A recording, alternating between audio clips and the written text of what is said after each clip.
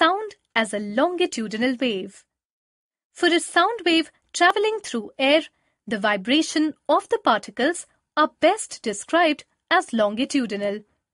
Longitudinal waves are waves in which the motion of the individual particles of the medium is in a direction that is parallel to the direction of energy transport or wave propagation.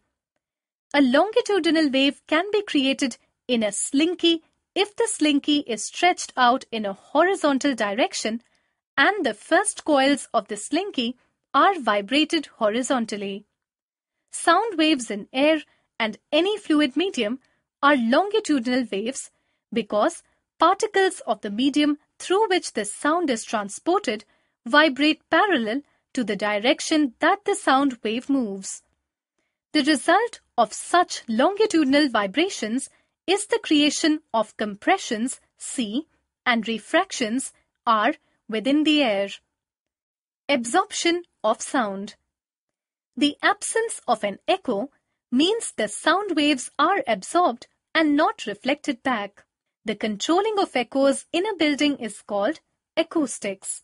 When a sound wave strikes on one of the surfaces of a room, some of the sound energy is reflected back into the room and some penetrates the surface.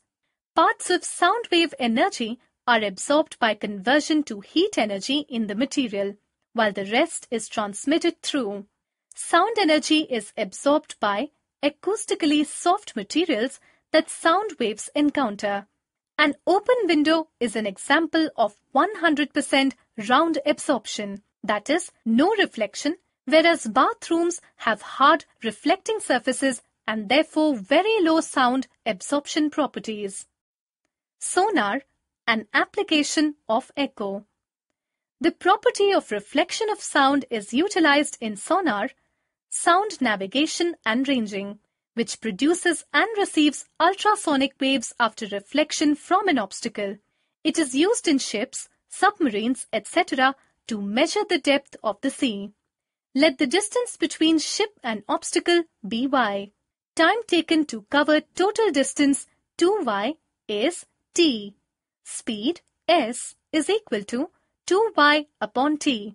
Hence, y is equal to s into t by 2. Here, s is the speed of sound in seawater, which is 1560 meter per second. Characteristics of sound. The sound has these characteristics. 1. Loudness, intensity. 2. Pitch. 3. Quality, timbre. Loudness, intensity. It is the characteristic by which a loud sound can be differentiated with faint sound. The loudness of sound depends on amplitude. If the amplitude is high, the sound will be louder, otherwise it will be a faint one. It also depends on the distance between source and observer, surface area of the vibrating body, density of the medium, and presence of resonant bodies.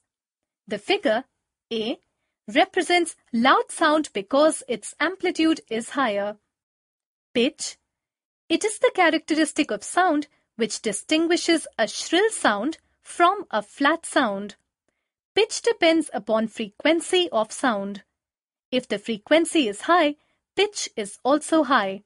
That is why female voice is shriller than a man's voice. The figure B represents high pitch because of high frequency. Quality, timbre. It is the characteristic which differentiates between sounds produced by two instruments having same pitch and loudness. Example, sound produced by guitar and sitar and also sound produced by dholak and tabla are different. We can easily differentiate different sounds of two instruments without seeing them, because different instruments have different quality of sound. Sound quality is called timbre. Do you know? Sound can travel through solids, liquids, or gases. It cannot travel through a vacuum because there are no particles to vibrate and carry sound waves.